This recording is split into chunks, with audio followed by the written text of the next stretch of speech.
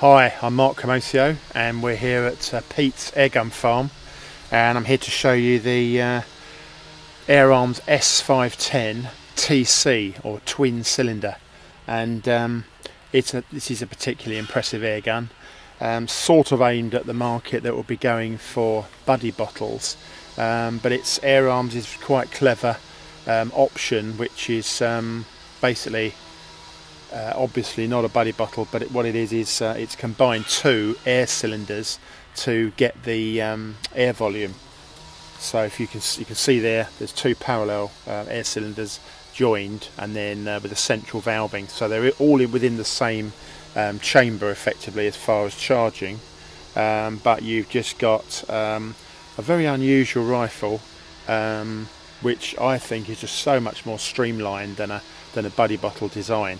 Obviously with buddy bottles you're sort of reaching forward, normally holding you can't help but hold a cold steel bottle at times.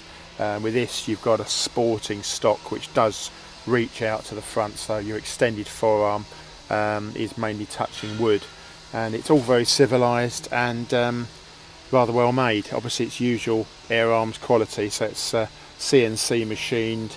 It's got a lovely matte finish to pretty well all the metalwork actually.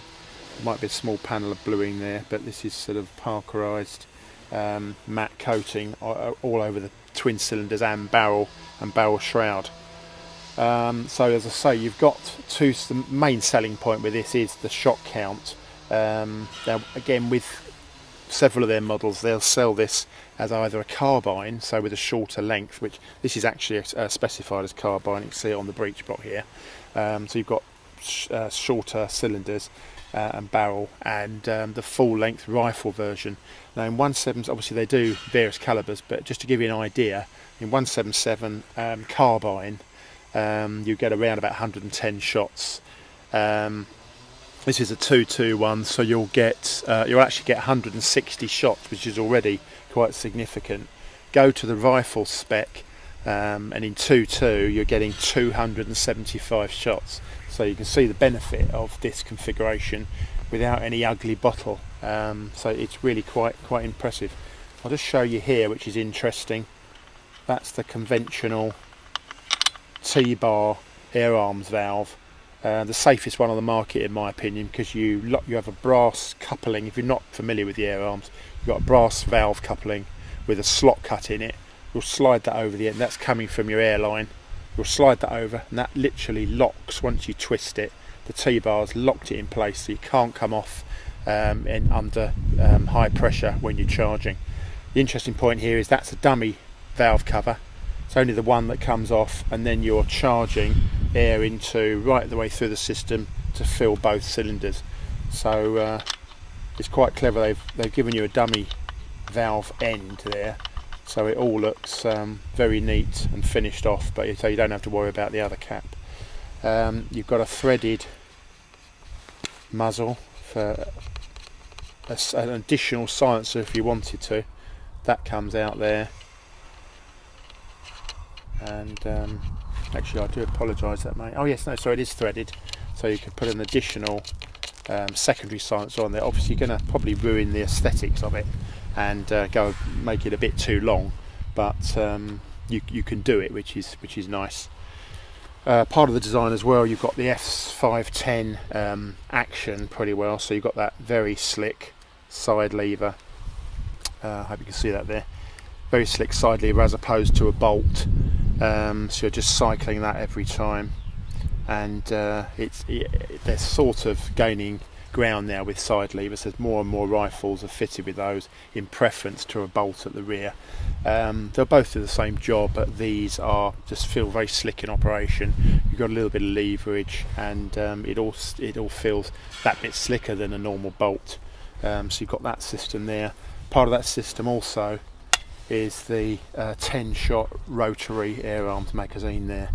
So I'll just cock the action, and then the magazine block will pull out. Oops, that was clever. We don't want to do that because you'll get mud on it. But that's the conventional Air Arms magazine. What I like these as well, in preference to a lot of designs, There's no sprung central drum. You haven't got to worry about direction, you haven't got to worry about which shot you fired and whether you're back to zero, etc. There's no complication, it's just a central drum, very well machined inside a cassette, and once you've filled it up you can see exactly where your shots are.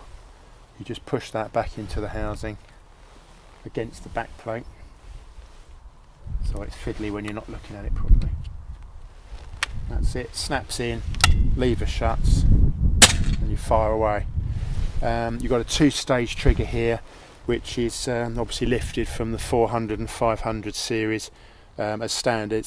Two-stage release, proper two-stage, so it's actually the first stage is also affecting the sears, and that's been sort of proven in competition as well as anything else.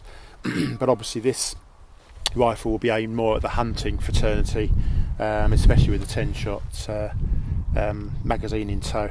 Stock wise, it's quite a nice little stock. This is sort of similar to their ultralights, and you've got this sort of cutout where to get to dispense with unnecessary wood. Got quite a nice soft rubber butt pad, checkered grip, and it all works rather well. I'll just quickly show you how fast the side lever is in action. I'll just do that.